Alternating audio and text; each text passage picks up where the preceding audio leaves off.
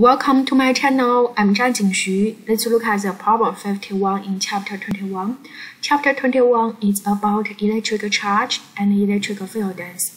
So we can see there, this is a follow-up problems from example 11.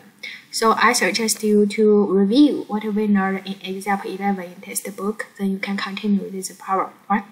It tells you we have a uniform charged wire, and it starts from the origin location O and rise vertically so along the y-axis to the length L.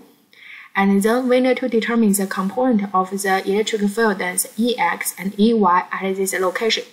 This location we can call it is X and the Y component is 0. So we can draw a picture look like this one, right? So we can consider a small fraction of this wire. The length is dy, and then the charge density is lambda. Therefore, the charge for this small fraction is called lambda dy. Do you agree? Yes. And this carry positive charge, and this charge will produce the electric field density radically outward, so along this direction, right? For this small fraction.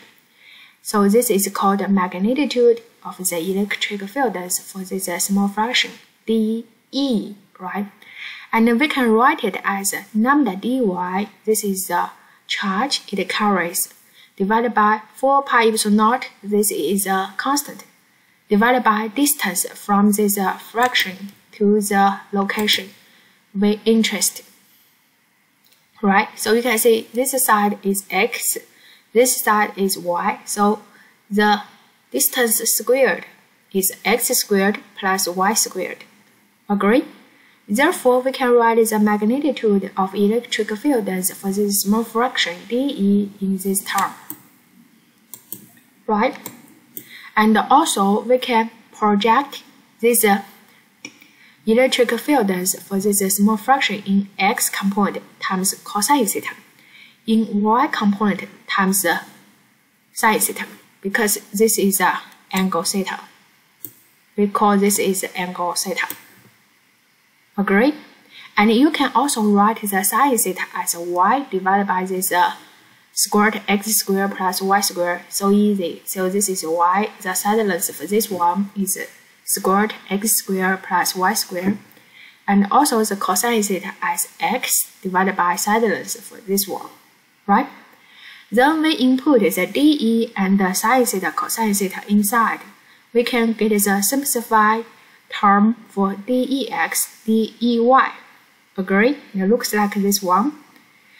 And then you can see we can do integral. We can do integral from the 0 to L. We'll tell you this wire's length is L.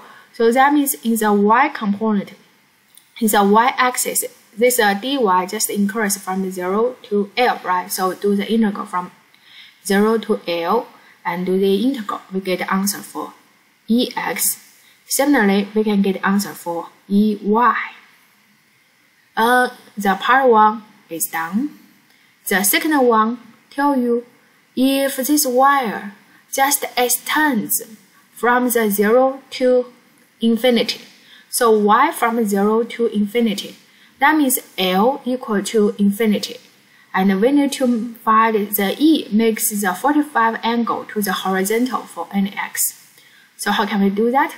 So there we can see we need to find the angle theta E, right? Theta E with the Ex and Ey. So Ex, Ey we get it from previous solutions.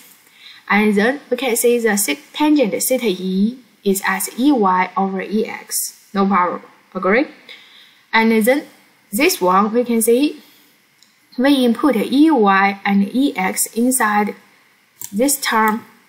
This term can be, and lambda can be cancelled, right? And this term cancelled. So we get the ratio for Ey and Ex in this term. And then it tells you if the L equal to infinity, what is the tangent theta E? So there we have a small trick. You can just write this equation, split this divide side for two terms. It looks like this one, right? And you can see if theta points to the infinity, if the L pointing to the infinity, this term becomes 0. This term becomes 0. So this is a -1. Agree?